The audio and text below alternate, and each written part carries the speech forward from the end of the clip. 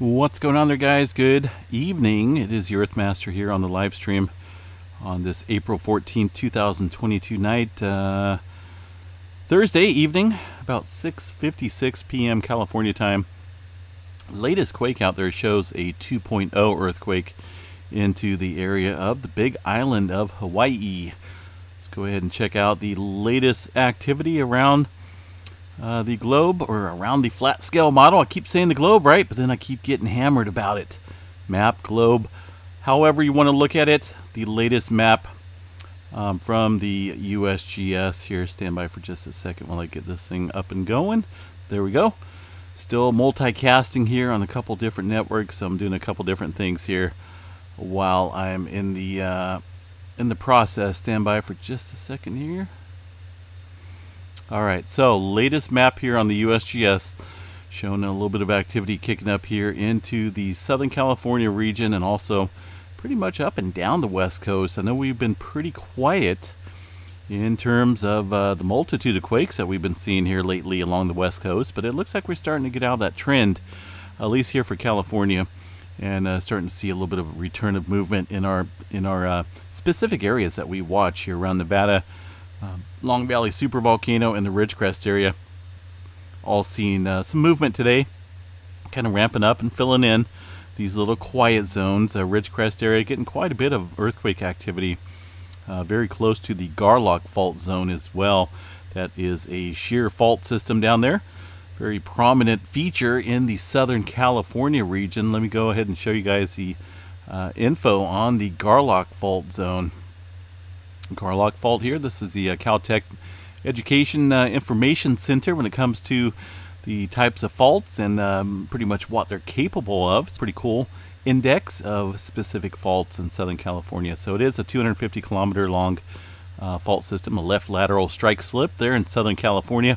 This is for the Garlock Fault.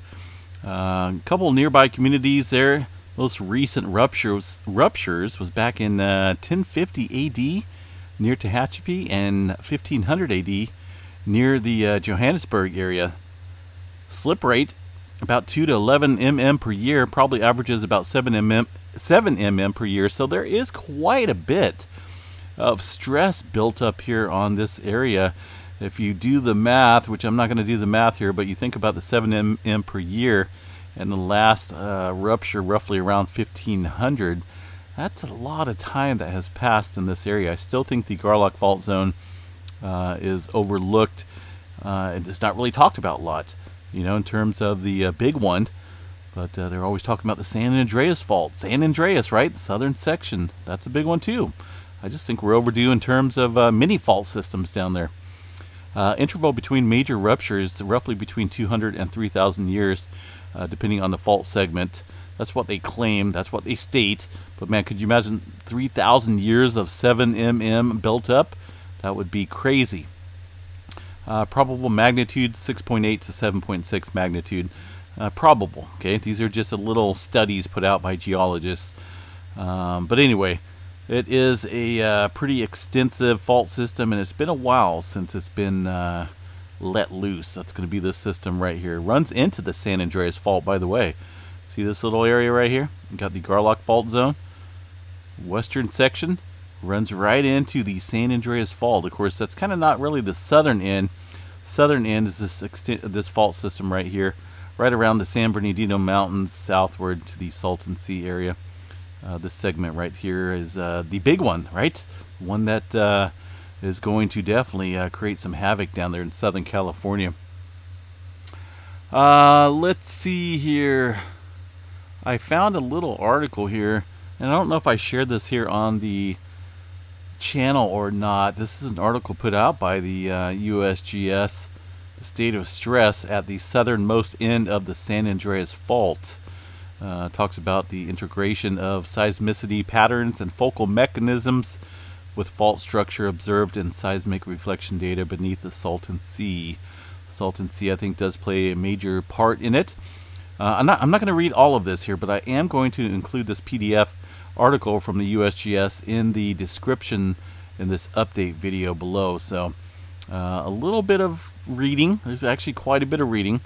but it is pretty cool to check out. The southern San Andreas Fault in California has not had a large earthquake in approximately 300 years. Yet, the average recurrence for the previous 5 ruptures is about 180 years. So think about that. 180 years. I mean, we've been known to be long overdue for a while on this one, but man, you know, eventually it's going to spring and pop pretty big. 8.1, largest probable magnitude on this specific fault system. Let me check this out here real quick here. San Andreas Fault Zone. Let's see here. Southern area. Well, I wonder if these guys are going to...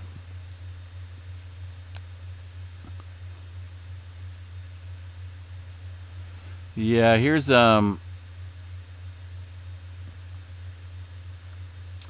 guess they call it the Mojave segment, even though these guys are saying the last major rupture was January 9th, 1857, but I don't think that was the southern end. Probable magnitude 6.8 to 8.0, but got to remember a little bit further south is where you run into the southern segment of it. But I think 8.1 is a pretty good magnitude to estimate when that thing does decide to go. But of course, we could get this thing going all at once, right? We could have an earthquake down here on the southern end, 8-pointer, create some havoc up here on the Garlock Fault Zone. So we could have multiple large quakes down here one day when things finally decide to adjust back from all the stress that's been built up over the hundreds of years. Let me tell you, it's still been relatively quiet here, folks. We don't ever see too much earthquake activity here along the southern area of the San Andreas Fault Zone, and that's this right here in the dark red line. So one day, I feel it. I feel like something's coming here really soon. I don't know if it's going to be the San Andreas Fault or the Cascadia. We'll see what happens. So a little bit of activity along the San Jacinto Fault Zone, which is another stress buildup, and it's on the Pacific side of the plate boundary here. Of course, the plate boundary, North American Pacific plate here. A little bit of microquake activity filling in today, although it's been relatively quiet over the past few days. And one earthquake here in the red circle, Ocotillo, California, with a 1.1. And just typical movement, it looks like. Typical stress building up on the southern section of the San Andreas Fault, no doubt. One little earthquake here along the creeping section, Parkfield section, 1.3. And a little bit more larger quake activity up north near Soledad in the Pinnacles area, with a couple 2s kicking off there over the last 24 hours. Bay Area looks pretty quiet here. Not a whole lot going on in that area of the plate boundary. Northern California, about the same. One earthquake here outside of MacArthur area. This one kind of up there, kind of way up there. It's on the MacArthur Fault Zone. In fact, I've never actually heard of that one. Negative on the depth of that earthquake, so it's pretty shallow.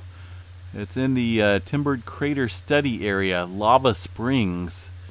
I know there is some old volcanic symbols or old volcanic features up here. This sits well north of Mount Lassen, which is right about here. But all this area is definitely volcanic. A lot of historical volcanic data and studies in that region. Oregon and Washington, not a whole lot going on. One earthquake here around the Longview area. A couple small microquakes. Nothing really going on there at the Mount St. Helens area or Mount Rainier. We're going to check that right off the bat, though. See what's going on here at the Trimmer map here. Look at that. Nothing. Zip zero again, folks. I think that's, I don't know. I'm calling... I don't know. I think I'm going to message these guys again, find out what's going on, because it goes from pretty active just down to 0 instantly. Volcanic activity here at Mount St. Helens. We're not going to go through all these today. We're just going to check Mount St. Helens seismograph recorded data and see what's going on here. See if there's any quake activity showing up. A little bit of movement here within the last hour or so. See that little microquake? And some other really smaller ones there.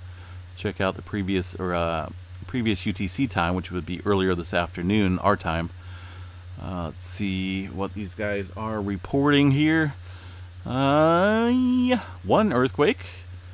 Definitely one, right? You guys can see that. That's definitely a well-defined signature of an earthquake. And a little one right there as well. So this one here, judging by the way these these lines are here.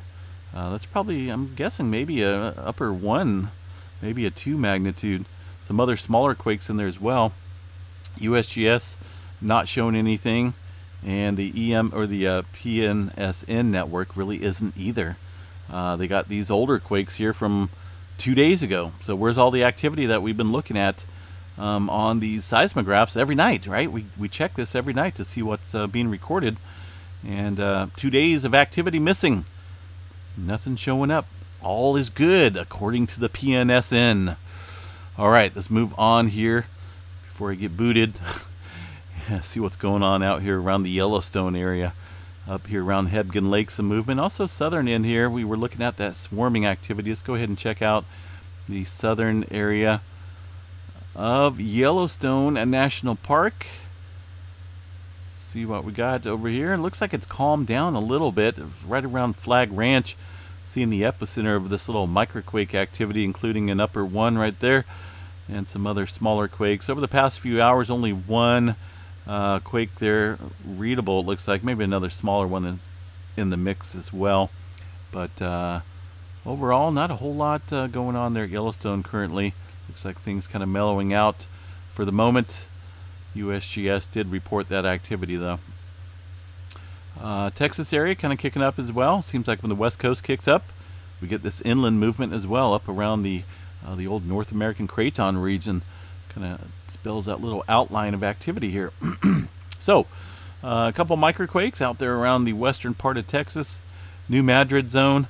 One earthquake this morning, it looks like, around the Wrigley, Tennessee area, 1.2. Puerto Rico, not a whole lot going on here in Puerto Rico today, folks. Just some typical movement. Southwest edge of Puerto Rico. South America, about the same here. It's been kind of spotty down in the South America region. Here at the Triple Point Junction, it looks like, of a couple different plate boundaries. 5.0 at 10 kilometers here in the southern part of the Atlantic Ocean. What do we got over here just kicking up? A 5.5 earthquake in the China region. Looks like just a little bit ago. Getting a little bit of westward pressure here with these earthquakes kicking up, including a 4.5 in the Italy area. Looks like we may be adjusting accordingly over here in this area of the world. Haven't seen a whole lot of movement or activity here around the Philippine Plate northward. Little movement here around the Tonga area, but even this is older movement from this morning, so you can scratch out all of this activity and look at this pressure over here to the west.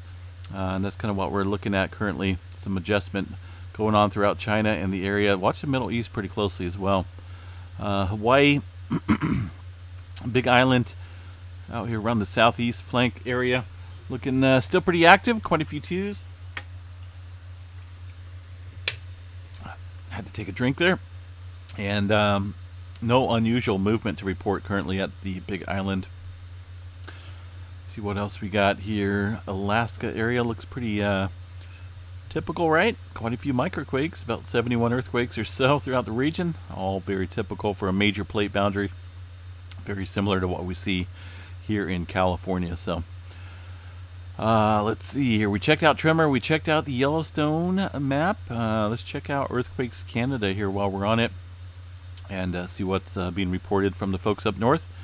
And still some activity, it looks like, up around the northern end of the San Andreas Fault. Let me pull up not the San Andreas Fault, the Juan de Fuca Plate Cascadia Subduction Zone, right? Got a habit of saying that maybe the San Andreas Fault's going to go, because I think I've been saying that a lot.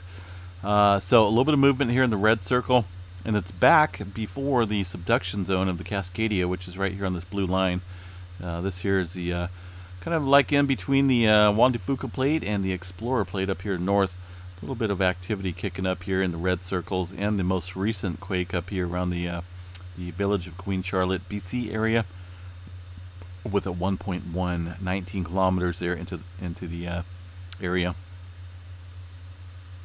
Solar weather activity, of course, we had that kind of kick up right today into the G2 category. Reached up around the KP index of about 6 right there earlier. It has since kind of leveled out, currently right around the KP index of 4. We are seeing that aurora probability there at the higher latitudes with this, even with this type of KP index. And looks like it could continue to a G1 storm. We'll see if that kicks back up, but it's kind of hard to say if it will. Looking at some activity kick up here on the sun. Not for sure exactly where this current C flare activity is kicking up, but it is producing a little bit of well, some global D-layer absorption with the X-ray flux here.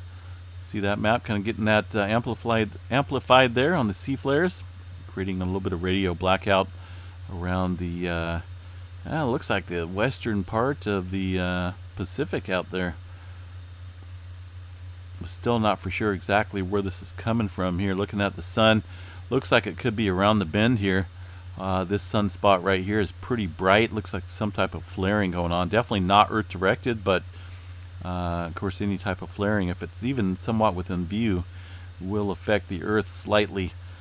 But we'll see. We'll get to a little bit more data on that as it comes in.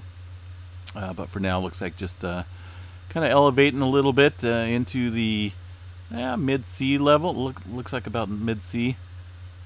Looks like it's starting to take a downward trend here a little bit. So, all right, folks. Yeah, look for that article, this publication here from the USGS. I think it's a pretty cool read.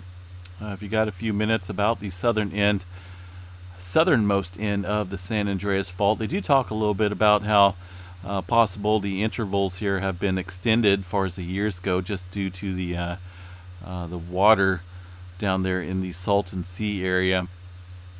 I'm not going to read into all of this, but yeah, there's a bunch. It's a good read, folks. If you like earthquake data and you want to learn about the San Andreas Fault, the southern end, and the possibility of the big one down there, I would definitely recommend it. Read it when you can, you know, and that will be provided here in the link. I'm going to go ahead and copy that and provide that into the description of this update video. So have a good night, folks. We will chat you guys a little bit later on. Just stay safe out there, and hope everyone enjoys the rest of their evening. Take care.